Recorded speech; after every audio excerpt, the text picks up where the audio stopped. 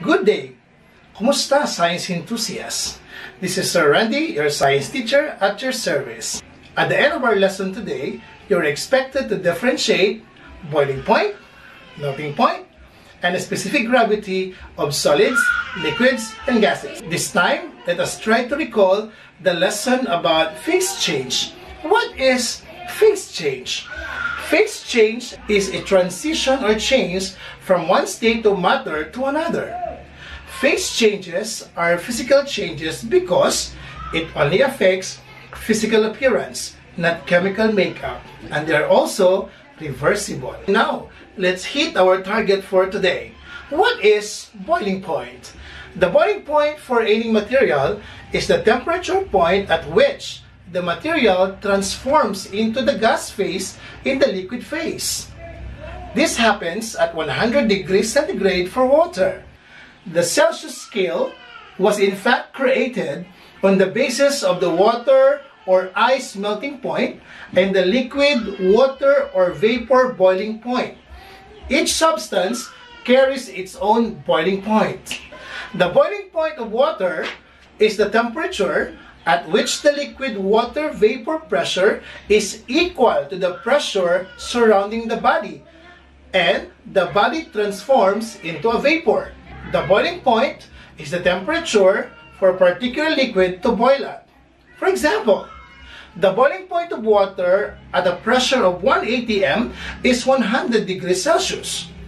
A liquid's boiling point depends upon the liquid's temperature, atmospheric pressure, and vapor pressure. Water can boil, raise temperature, or decrease air pressure in two ways.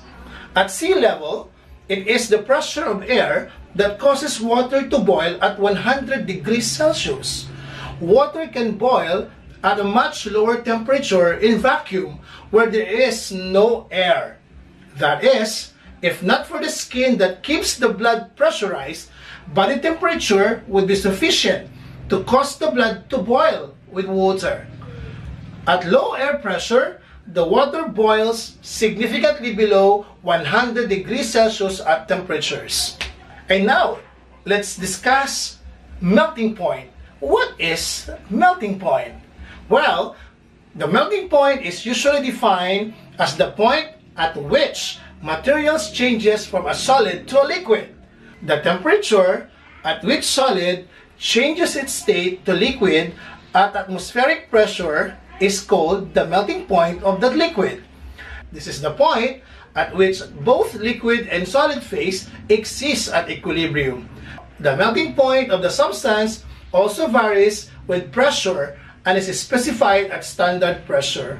When all the particles in the liquid phase have been transformed into the gas phase, the temperature begins to rise again, as long as heat is still being applied to the surrounding system.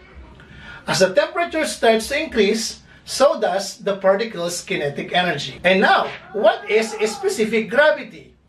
The specific gravity is the ratio between the density of an object and a reference substance.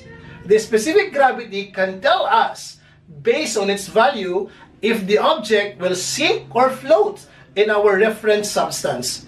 Usually, our reference substance is water, which always has a density of 1 gram per milliliter or 1 gram per cubic centimeter. And this time, let's discuss the formula for a specific gravity. The formula for a specific gravity, given that the reference substance is water, is the density of the object divided by the density of the water. Here, we use the Greek symbol rho to indicate density.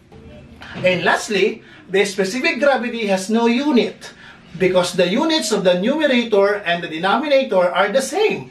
So, they just cancel each other out. Always remember that a specific gravity is one of the property of matter which will determine the purity of gold in jewelry business. A genuine gold is denser than water. Our genuine thoughts, words, and actions during this time of pandemic truly mark the minds and hearts of our neighbors. So let us show care and concern with others, helping them in prayers, in our own simple ways. Thank you very much and see you next time. Bye-bye!